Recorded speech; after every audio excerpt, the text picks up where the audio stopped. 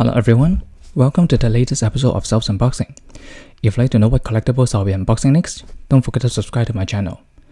Back in 2009 when Sunrise celebrated their 30th anniversary of the birth of Mobile Suit Gundam, Bandai and Sunrise built a life-size 1:1 scale of RX-78F00 Gundam in Odaiba, Tokyo. It was the very first Gundam statue that had attracted millions of visitors to see the stunning size there. Since then, we have the 1:1 RX-0 Unicorn Gundam, which was used to replace the RX-78F00 there, and then 1:1 ZGMF X10A Freedom Gundam in Shanghai, 1:1 RX-93FF New Gundam in Fukuoka, and the latest, 1:1 RX-78F00 Gundam in Yokohama. And of course, we have tons of related merchandises, toys, and models with the revealing of these life-size statues. And this week, we've been unboxing this one, directly from Japan.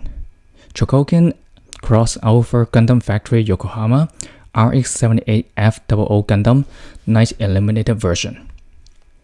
Normally for such exhibition or location-specific collectibles, you really have to be there in person to get one, or you can try bidding on various websites for a marked up price. But occasionally, Bandai will put up those on their premium Bandai website to give collectors around the world a chance to purchase one. And this one was one of them that we could order on premium Bandai directly. Without further ado, let's open the shipping box first to take a look.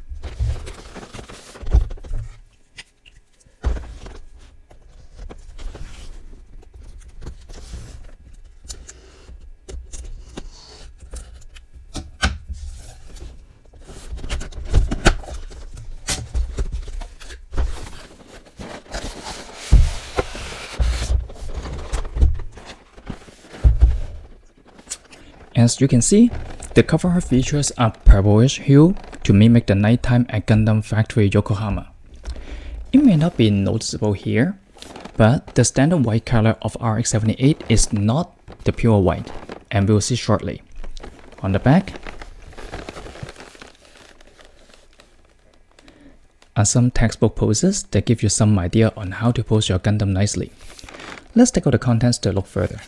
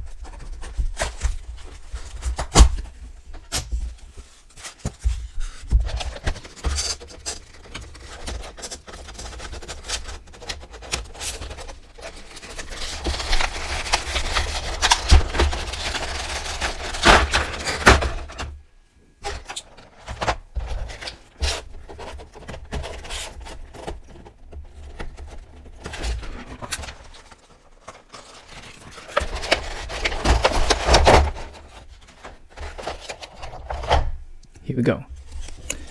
Just like any of the similar collectibles from Bandai Namco, the mobile suit is well protected inside a styrofoam box. So let's take out the mobile suit for a better look.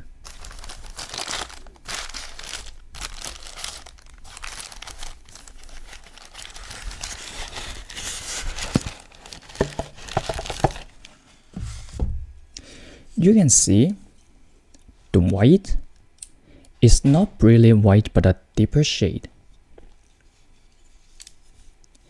And for the life-size statue, there are red and green lights on the shoulders and these two. Although this Chogokin, it doesn't really emit lights in these areas, they've done a pretty good paint job to mimic the light emitting effects. But don't be disappointed. The eyes and head cameras as well as the chest do light up with the included batteries, and I'll show you towards the end of the video. Let's put the mobile suit aside and look at the armaments.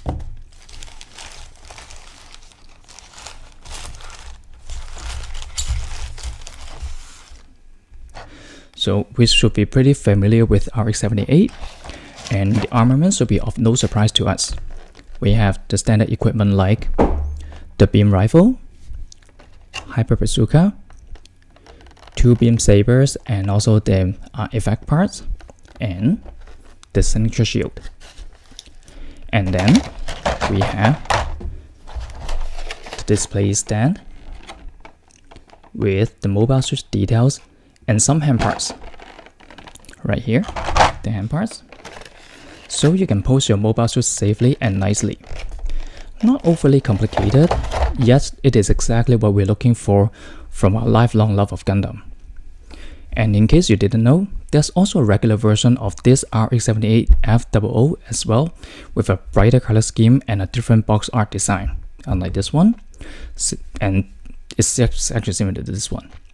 I actually asked my friend in Hong Kong to get one for me a couple years back, but due to the pandemic, he still hasn't had a chance to ship that out to me. So I can't put both of them to display at this moment. Hopefully, I'll be able to show them side by side soon. So how many of the 1-to-1 life-size Gundam statues have you visited so far? For me, 0. Because every time when I was traveling to Japan, I didn't get a chance to visit those locales, which was sad considering I'm a big Gundam fan. And with the pandemic, I didn't even get to travel for the past 3 years as well, let alone seeing them with my own eyes. If you're planning to go to Yokohama to see RX-78F00 in person, the statue will still be there until the end of March 2023. So, with the reopening of the borders, maybe it's the best time to see it for yourselves one last time before it's taken down permanently. And maybe you can still get your hands on one of these two. And if you missed any of my Metal Build or GFFMC unboxing videos before, you can always check out the links below. Happy collecting, everyone!